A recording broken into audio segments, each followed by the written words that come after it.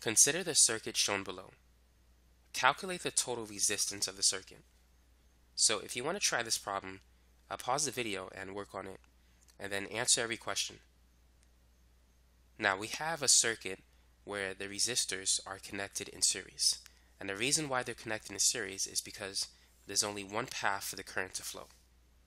And so the current that flows through each resistor is the same. Now the first thing we need to do is calculate the total resistance of the circuit. In a series circuit, the total resistance is the sum of R1 and R2. So it's going to be 4 plus 8, which is 12 ohms. Now, part B, how much current flows from the battery? In a series circuit, there's only one current. In a parallel circuit, there's multiple currents.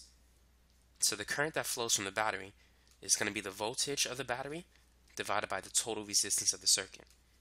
So it's 36 volts divided by 12 ohms. So that's equal to a current of 3 amps.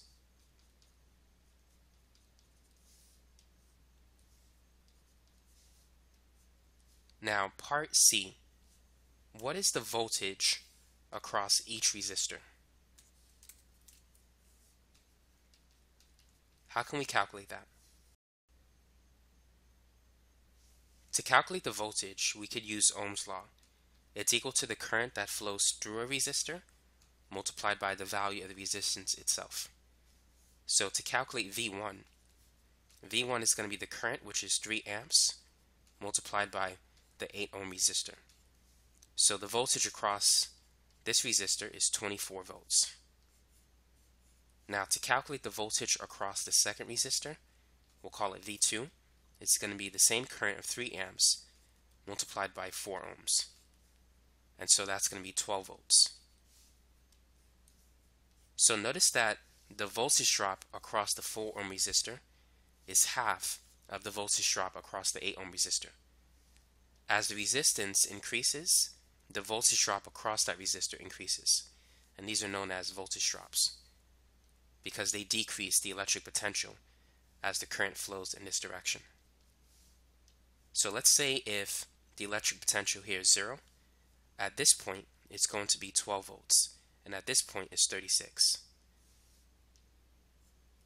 So notice that the charges at this point have a higher potential than the charges at that point. And so what a resistor does is it consumes electrical energy from the charges. So as a charge flows through a resistor, it loses energy, and the resistor absorbs that energy, converts it into heat. Now the battery acts like a pump. When the charges go in that direction, that's really the current, by the way, conventional current, the battery does work on the charges, and so it increases the electric potential of the charge from 0 to 36 volts. So make sure you understand this. The battery increases the electric potential of the charges. The resistors, they decrease the energy of the charges. And when you hear the word potential or electric potential, which is measured in volts, it's really the energy per unit charge. So 1 volt is 1 joule per coulomb. So voltage is basically, it's an energy per charge ratio. So it's related to energy, but it depends on the amount of charge that you're dealing with. Now notice that the voltage drops is equal to the voltage of the battery. And this is associated with Kirchoff's voltage law, which states that the voltages around a closed circuit must add up to 0. So because the battery increases the electric potential or the energy per unit charge of the charges, I'm going to give it a positive voltage because it increases the energy of the charges. And this I'm going to give it a negative voltage because resistors, they decrease the energy of a charge. And so if you add up 36 and negative 24 and negative 12, the voltage around the circuit adds up to 0. So anything that increases the energy of a charge, you can assign a positive voltage to it. If it decreases the energy of the charge that's flowing in the circuit, you can assign a negative voltage to it.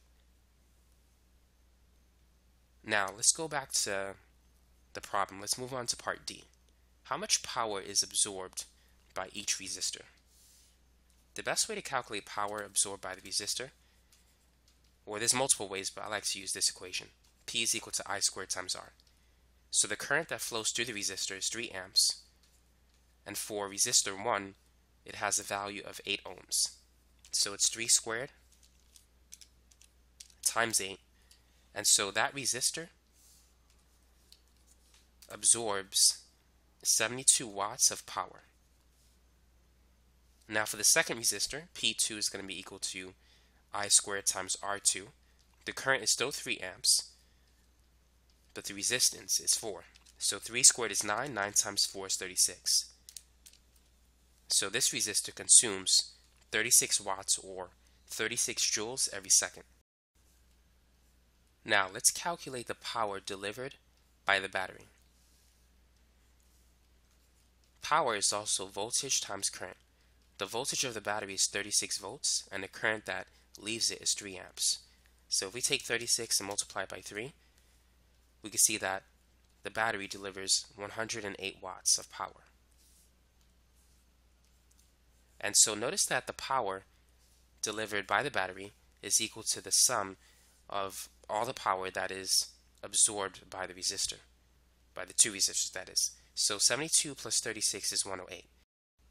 So we can clearly see that the power delivered by the battery is equal to the total power absorbed by all of the resistors.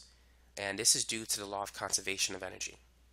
The rate at which the battery transfers energy to the circuit is equal to the rate at which all the elements in the circuit consume that energy. So now let me give you another example, but instead of 2 resistors, we're going to use 3 resistors in a series circuit. And I want you to answer every question just like you did before. So we're going to have a battery, and we're going to have 3 resistors.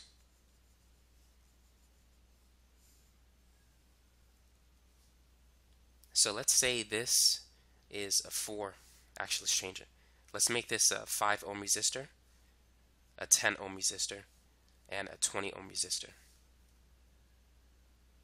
And we're going to say that the voltage is 175 volts. This is the positive terminal and this is the negative terminal. So first, what's the total resistance in the circuit? So the total resistance is going to be R1 plus R2 plus R3. So let's call this R1, R2, and R3. So R1 is 5, R2 is 10, R3 is 20. So this adds up to 35 ohms. That's the total. Now let's move on to part B. Let's calculate the total current. That's going to be the voltage of the battery divided by the total resistance. So it's 175 volts divided by 35 ohms. And so the current that flows in this circuit is equal to 5 amps. Now let's move on to part C. So what is the voltage across each resistor? So let's start with resistor 1. So V1 is going to equal I times R1. So the current flowing through each resistor is 5 amps, and R1 is 5 ohms. So the voltage across this element is 25 volts. Now let's calculate the voltage across the second resistor. So that's going to be I times R2. So it still has the same current, 5 amps, but multiplied by 10 ohms. So that's going to give us a voltage of 50 volts. So that's the value of V2. Now let's do the same thing for the third resistor.